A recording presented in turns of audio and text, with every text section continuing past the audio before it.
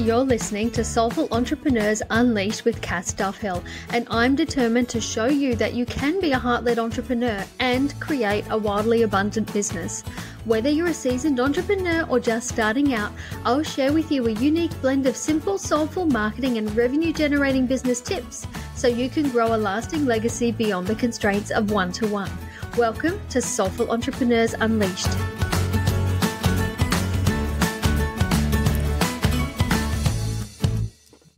Tell me, do you ever find marketing overwhelming or confusing? You know that you want to market your business and you know that you need to, but you're not exactly sure how to do it. Also, as healers, helpers, practitioners, and coaches, you are all on a mission to help people, which means that your marketing has to come from a different perspective, which is full of authenticity and integrity. And sometimes that can be really hard to integrate. You know that you need to be able to market to be able to grow your business, but it can be hard to do that while staying true to yourself and to your bigger purpose as well. It's not about doing things bigger or better than anybody else. It's about being really clear about who you are and who you help and what you do. It's about staying in your lane, carving out your specific area of expertise, being really, really consistent, and just knowing who you are as an entrepreneur. Now, today, I'm going to take you through how you can create marketing that really ignites momentum in your business and blends the traditional areas of marketing with those more specific to us in the healing and helping range. So, my friends, let's dive on into today's episode. Believe me when I say to you that it actually is easier than you think it is to get the blend right and to be able to show yourself and what you do so clearly in your marketing. So in today's episode, that's what we're going to do. We're going to talk through the marketing foundations so you can get those right. And then we're going to discuss how you can sprinkle that with heart and soul so you can show who you are and what you do. That way, you can really start to shine through your marketing. By the end of this episode, you will have some easy strategies and some impactful tips that you can start implementing right now to get momentum in your marketing and in your business. It will help you stand out, and it will support you in making a positive impact and a bigger impact in the lives of those that you will help. So, to begin with, marketing needs some specific foundations, and without those being clearly defined, the truth is you will struggle to create impact in your marketing, and you will also struggle to connect with the right people. It is really essential that you can define these three core elements.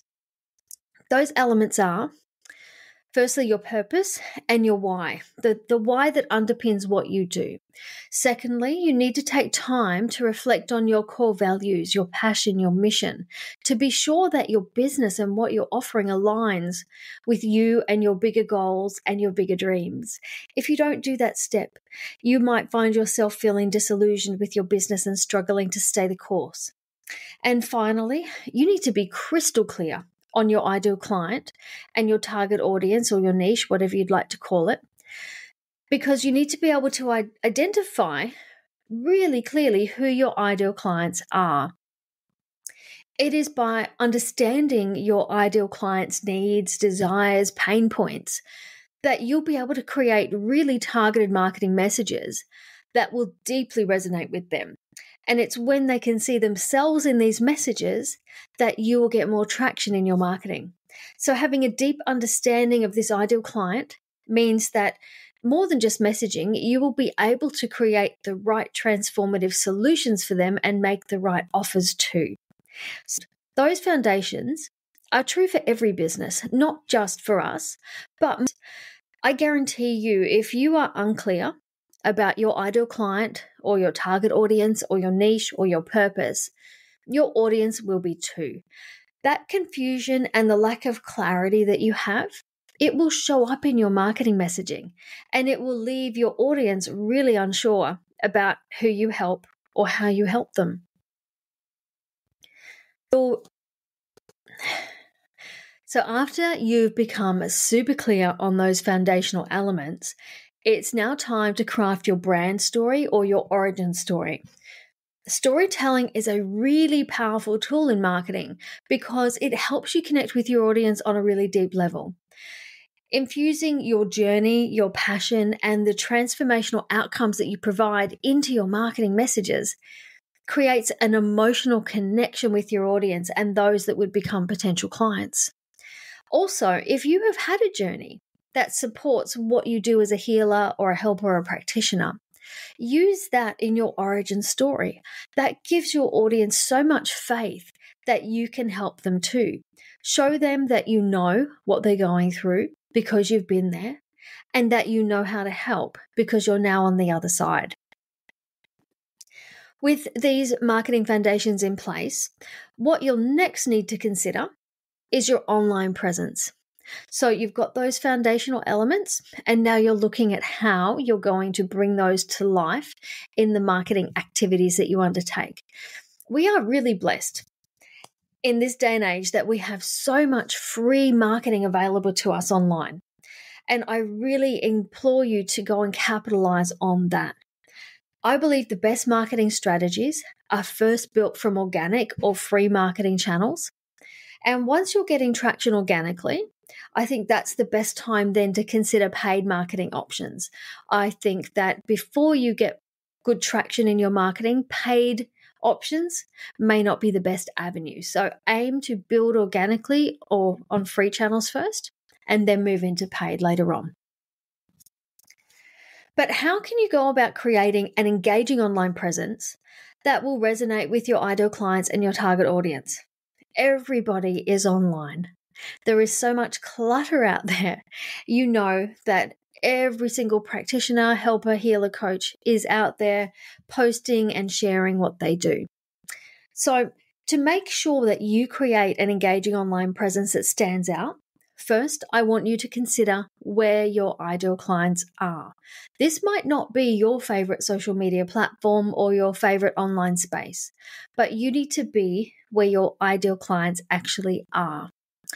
I want you to consider all the social media platforms that are available to you and work out which are going to be the best locations for you to be seen by the people that you ideally want to help. And I also want you to take that to another level, because as a soulful entrepreneur, I want you to choose platforms and spaces that you do want to work with. That way you can be really authentic and you can show up as yourself. So consider that. Have a look at what you're using right now. Are these the spaces where your ideal clients are hanging out? Will they find you there? If not, you might want to have a relook. Now, more than just social media, your online presence encompasses your website, directories that you might be on, your business listing with Google, every online space where your business can show up for your ideal clients to find you. That is part of your online presence. So I want you to think about this in totality. You want to ensure a very streamlined and a very engaging persona across all of these online spaces. So no matter which platform or space your audience finds you, they know that it's you. Use very similar bios, use the same photograph. Make sure it's easy to see your face so you're very recognizable. Make it easy as possible for the people who want to work with you to find you. Now, don't forget to leverage a variety of content across all of these online spaces and social media platforms that reflects you and your brand and also how you help. You need to be looking to share a range of things, from valuable content that engages with your audience and builds community around your brand, to entertaining elements that show the fun and light side of working with you. The next part of marketing that you need to consider is your content marketing. Content marketing allows you to establish yourself as an authority in your field while you're providing some value to your audience. I want you to develop a content strategy in advance with your target audience in mind that is going to move you out of overwhelm and into taking intentional action. When you have a content strategy in place and you know what you need to do and when, you move into a to-do list instead of overwhelm. Now, whether it is through your blog or videos or podcasts, your website, your socials, any area that you're using content, your goal needs to be to educate, to inspire, and to empower your audience while building trust and credibility. I personally believe, though, that the number one gold nugget in marketing right now, and one that most soulful entrepreneurs are not using to the fullest capacity, is email marketing. It remains one of the most effective ways to nurture your leads and build relationships with your ideal clients and your audience. Your email list is an amazing marketing asset, and you own it. You have complete control over using it. No one's going to shut that down. No one's going to take it away. I think using a freebie resource or a lead magnet is a great incentive to grow your email list. And then you can use email campaigns to provide consistent value content. You can share updates. You can promote your services. It's a great way to build that relationship with the people in your audience and on your list. Now, one other thing to consider, in this digital age, it is really easy to forget the huge impact that can come from networking and referrals and word of mouth recommendations. All of these hold incredible power in building trust and attracting new clients. Testimonials are amazing social proof. They instill confidence in potential clients, and it makes them more likely to work with you. Be sure to ask clients for testimonials and showcase them on your website, on your social media platforms, on your marketing materials. It doesn't take much to ask a client for a review, and most clients are very happy to provide that for you. So make sure you're getting those pieces of gold that are testimonials. Now, as it's such a dominant format in marketing right now, I'm going to dive briefly into video content. It really deserves a specific mention. Video is currently dominating pretty much all social media platforms, and it can significantly enhance your marketing efforts because it gets such high engagement levels and reach, and it can really help broaden your audience too and put you in front of new people. Now, how could you be using video content? There are a number of different ways. You could be sharing video content in the form of behind the scenes or before or afters. You could use educational insights. Those client testimonials that we just spoke about would be great. And you can use live video as well. That's a really engaging way to market yourself online. What is really great about video is the way that it helps people feel like they know you. It builds trust and connection faster than many other marketing opportunities. So now, as soulful entrepreneurs, you all have a bigger mission and are aiming to make a real impact in people's lives. You are here to help. You are here to support. And to be able to do this, you need to embrace additional elements into your marketing. And I'm going to dive into those with you now. So this is that secret sauce, that sprinkling of glitter that goes into your marketing that lets your heart and soul shine through. Because I know that all of you have a bigger mission and you are prioritizing the impact that you make and the people that you help above profit. So many of you are actually motivated by a sense of mission and wanting to make a difference on a bigger scale. I want you to let this purpose and this mission flow through your marketing and your messaging and your offers. Share that with your audience. Let them know. With this in mind too, I think you can create more value in your marketing. As an example, let me tell you something that I do. I personally have a goal that I want to provide value and actionable strategies to those in my audience, things that you can take right now and use to move your business forward, regardless of whether or not these people actually come and work with me on a one-to-one or a paid basis. I think giving value is really, really important. So think about your business and how you can make a difference in your marketing too. Lead with positivity and put that out. Let people know that this is why you're here. The next element that is a really big hallmark of soulful entrepreneurs is our authenticity. Your marketing needs to stay true to who you are and your values, even if that means at times you need to take a risk or go against the norm. You really need to show who you are and let your loyal audience line up behind you. There is no point using marketing strategies that aren't made for soulful entrepreneurs. Using strategies from other industries don't work for us, and using strategies that are from other businesses probably won't work for you either. You are a unique business, you're a unique entrepreneur, and you require a unique strategy. The great thing that I see, though, in soulful and heart-centered entrepreneurs is that you often approach business in really creative and innovative ways.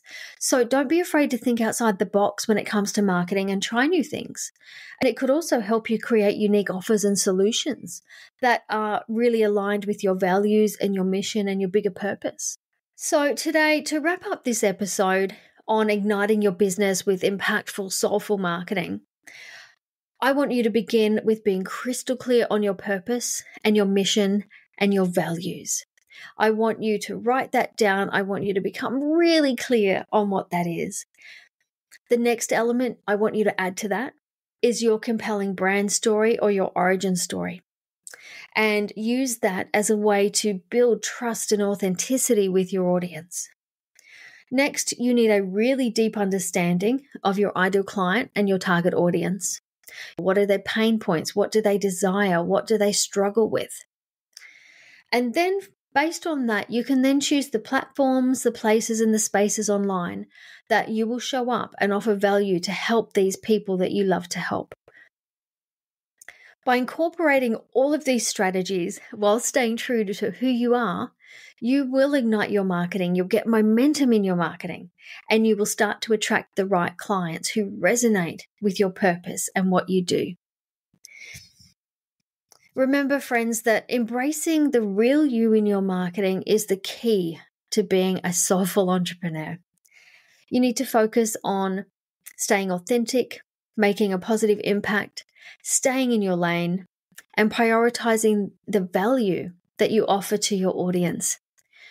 All of these elements will then blend into a business and a marketing strategy that is aligned with you, but also makes a difference in the lives of those people that you love to help.